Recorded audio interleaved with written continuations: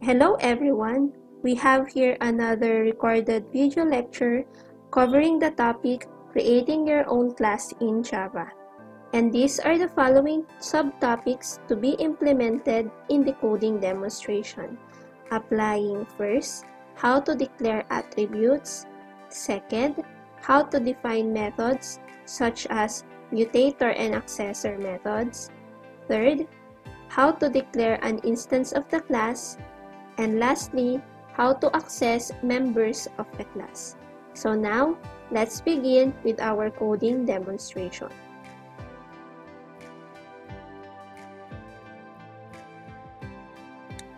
So ito yung gagawin natin in defining our own class.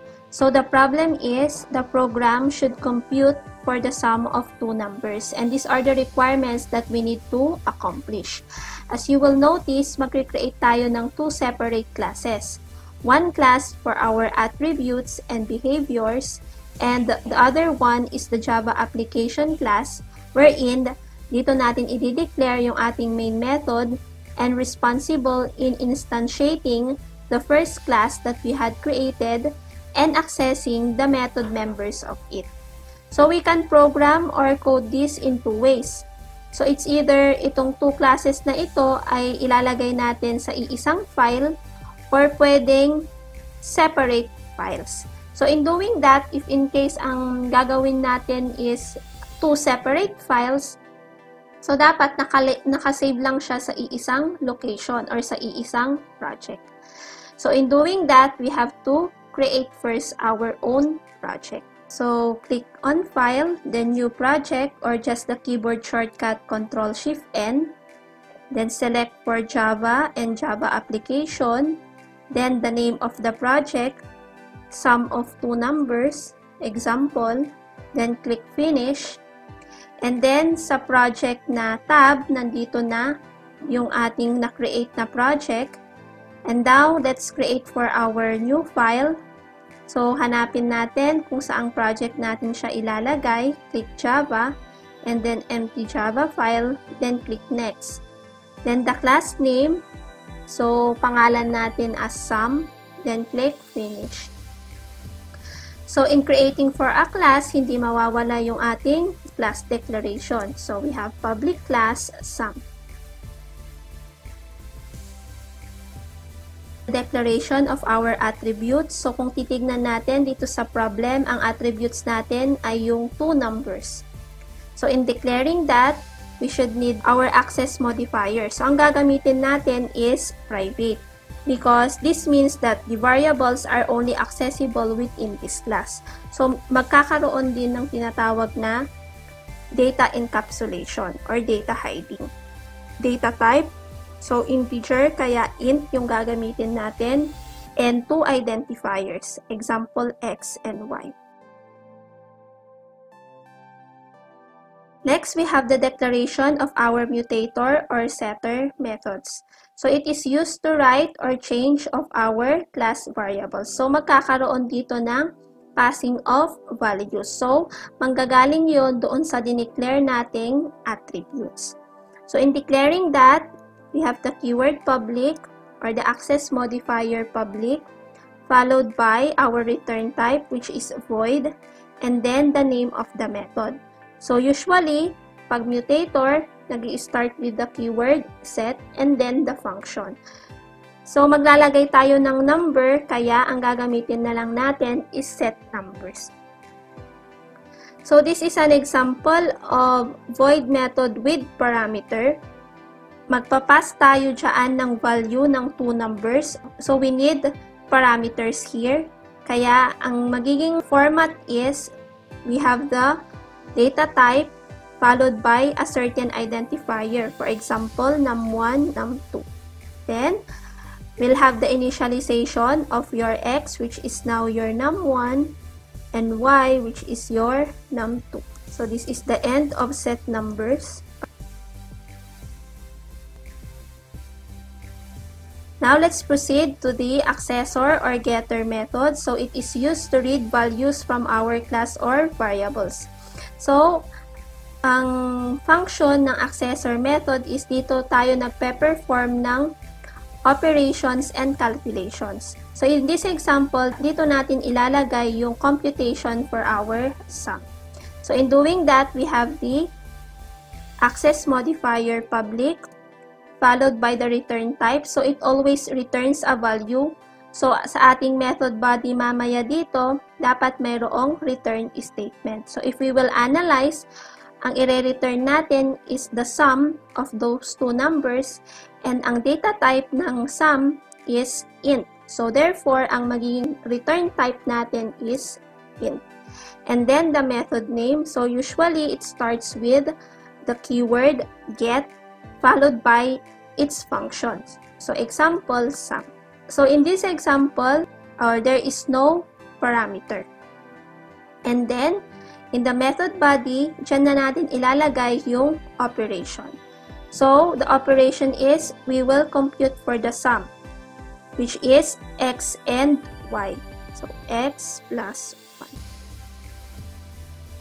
Since ang return type natin ay int, or ang return type natin ay hindi void, therefore, ang ating method body should have its return statement. So, lagyan natin ng return keyword yung ating operation. So, i-return niya yung magiging result ng x plus y.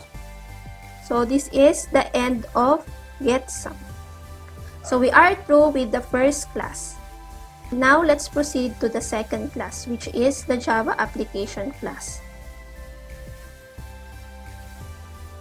So, now let's create for another file.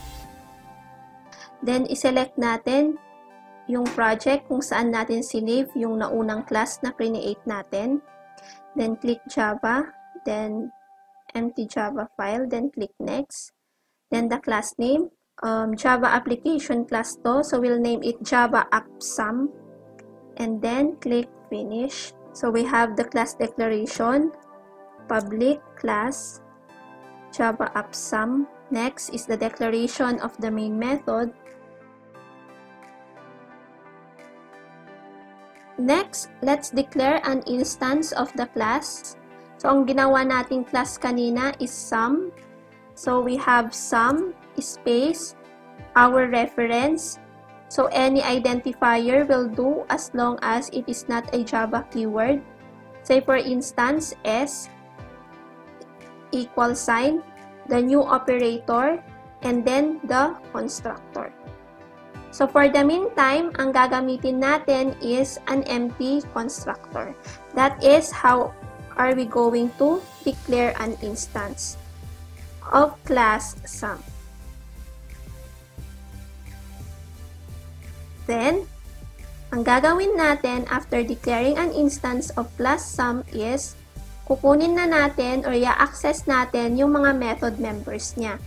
We have set numbers and get sum. So, in doing that, we will use our instance or our reference, which is S. S dot the method name or the method member, set numbers. So, kung papansinin ninyo, na-detect na nung program na si S, which is class sum, ay mayroong method na set numbers. At nakalagay din doon na kailangan ng 2 parameters that will hold for 2 numbers. So, set numbers. So, na-detect na niya na kailangan ng 2 integer value. So, for instance, 5 and 6. And then, i-access naman na natin yung ating getSum, wherein, i-return niya yung sum ng 2 numbers. By the way, our getSum has a return statement, therefore, dito tayo mag-display. So, system.out.println, the sum is, append natin using the reference s.getSum. So, ang mangyayari, if we will try to analyze this one, 5 and 6, mapupunta kay num1 and num2, and then your x now is 5, your y now is 6, and then, pe-perform yung getSum wherein 5 plus 6 is 11, wherein dito na rin siya adi-display. So, kung i-compile natin yung ating program, so the sum is 11. By the way, hindi tayo dapat mag-compile doon sa unang class na create natin. Kasi, hahanapin niya yung main method.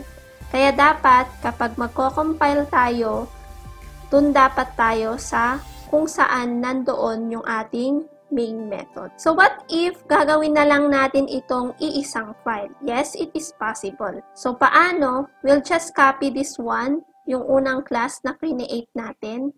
Ilagay natin dito sa after ng declaration ng Java application class natin. And then, we'll just remove the access modifier public sa class declaration ng sum. Kasi ang dapat na nakadeclare lang na public is kung nasaan yung ating main method, which is si Java app sum. And at the same time, yun rin yung name ng ating file. So kung i-run ulit natin ito, still the sum is 11. Same result doon sa nauna kanina na separate. So this is an example of programs in defining your own class. Thank you, and I'll be uploading more example programs in Java. Have a wonderful day to everyone.